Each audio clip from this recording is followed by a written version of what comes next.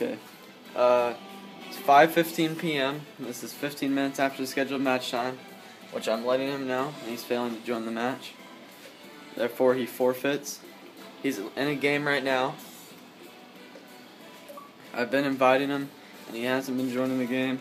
He sent me messages saying cancel or I dispute. So obviously this proves that he loses the match.